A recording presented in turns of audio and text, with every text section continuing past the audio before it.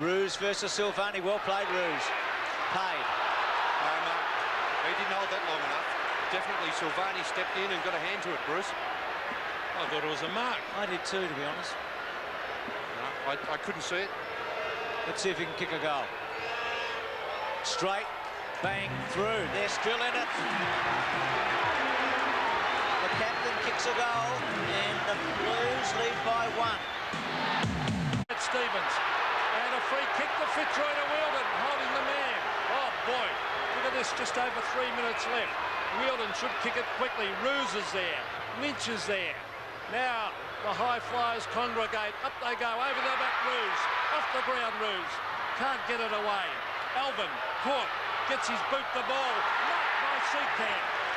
Marcus Seacamp has marked 30 metres from goal, slight angle. He kicked a similar goal to this in that Foster's Cup semi-final against Richmond. He kicked 2 goals, in fact, in that game when he went up on the forward line, so he can kick them. Well, if he kicks this, Bernie, scores are level with 2 minutes and 40 seconds of play left in the match. He kicked 3 goals for Fitzroy in 1992. This is his most important shot at goal ever, I would think, Peter. Marcus Seacamp. Oh, it's coming back, it's a goal. Scores a level. Scores a level as Seacamp puts it through the middle. Well, what about this? What a game. Carlton 17-10.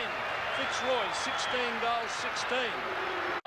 Inside to Armstrong. Now it's Morris. Morris to half forward. Broderick races there.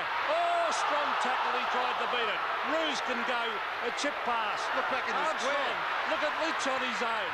He's found. No, it's not. It's Dunstan. Dunstan has marked. Unbelievable game this. Dunstan has marked. He was back there for 15 seconds without a Carlton player getting back to guard him. It was on if Roosy had have actually seen him in the first place. Gee, the tackle on McKay was important. Wasn't it great? Yeah, McKay was the player who left Dunstan to come charging out. He had to do it, didn't he? He had to. He had to back himself in, the youngster. Dunstan, if he kicks this, they're 6 points in front. If he misses, they're 1 point in front. There's the kick. They're 6 points in front, Fitzroy. Who would have believed it?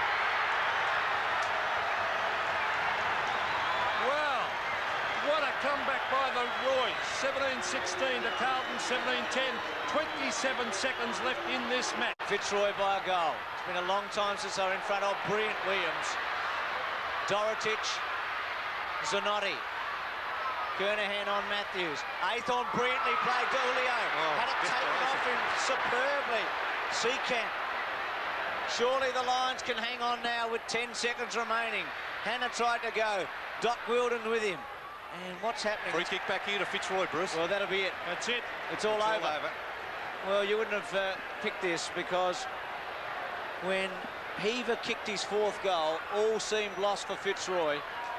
And this is the one that the Blues will think has got away from them at the start of the year. And for the Lions, what courage. And they've done it.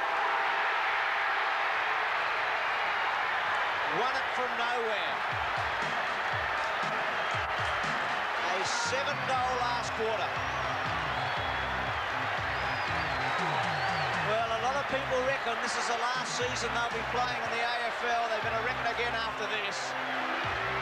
They're celebrating. They did it against all the odds too. The Lions, they really did it tough. They came back from nowhere. What a last quarter. 7 goals. 2 to Fitzroy. And Carlton kicked 2 goals too. So they ran all over the top of Carlton in the last quarter. And that is one of the best victories you're ever going to see. Just tremendous courage shown by the Lions against all odds. They just